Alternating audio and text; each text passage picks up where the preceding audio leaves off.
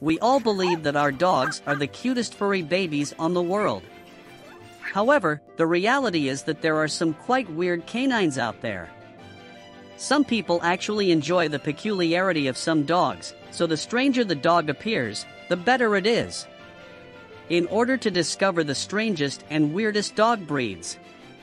Of course, this is always a matter of taste, and many people won't find anything strange about the way these dogs look.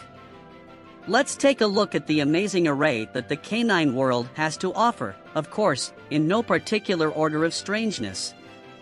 Let's start. Chinese Crested. The Chinese Crested dog's head, ears, feet, and tail are covered in flowing fur, but the rest of its skin is hairless, revealing flesh that may be black or pink. They can have fur in a variety of hues, such as black, white, slate, and blue. Many owners find them attractive since they don't shed. They are believed to have originated in Africa before being introduced to China. These dogs are lovely family pets because of their friendly, energetic, and playful nature. Commandor.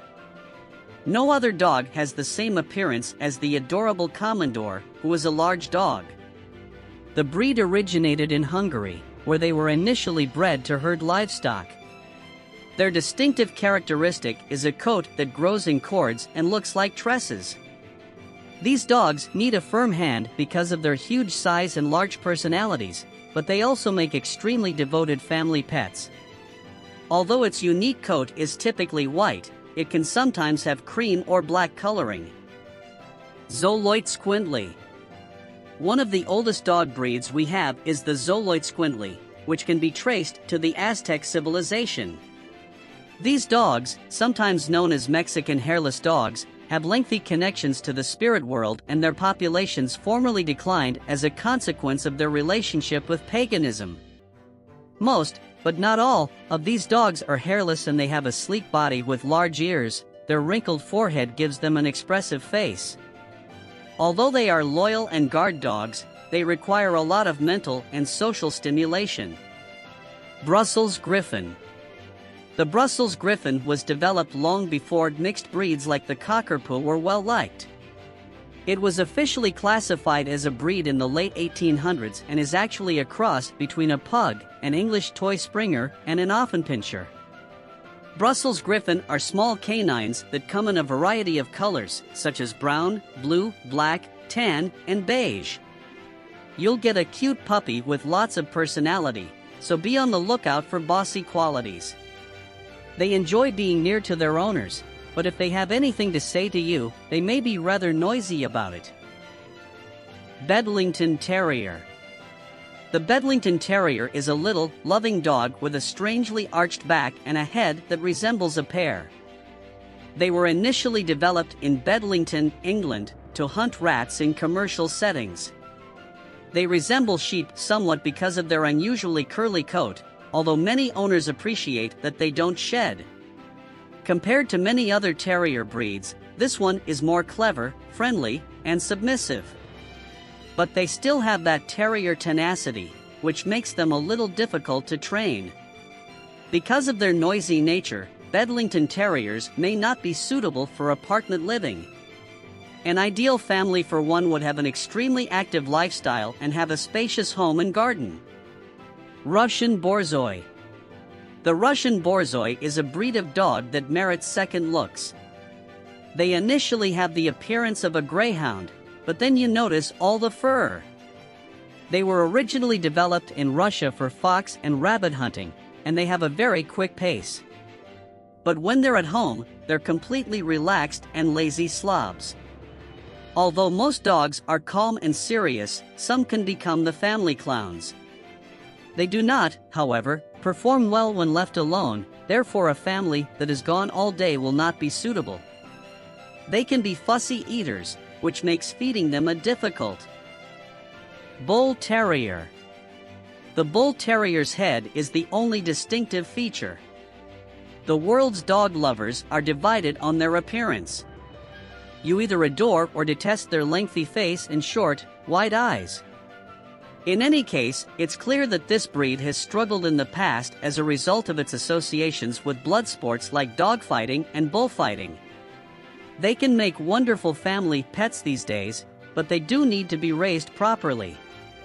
Terriers are energetic and bright, but because of their stubbornness, training them will require persistence and a firm yet gentle approach. This breed's coat, which comes in a variety of colors including black, white, tan, and red, needs very little care and makes an excellent guard dog. They would not be the greatest choice if you have young children because they very rarely get along with other house pets, particularly cats. Shar-Pei. The cute Shar-Pei is all about the wrinkles and the squish. These Chinese-bred, medium-sized dogs were created specifically for fighting. The creases are not a fashion statement, they are there for safety.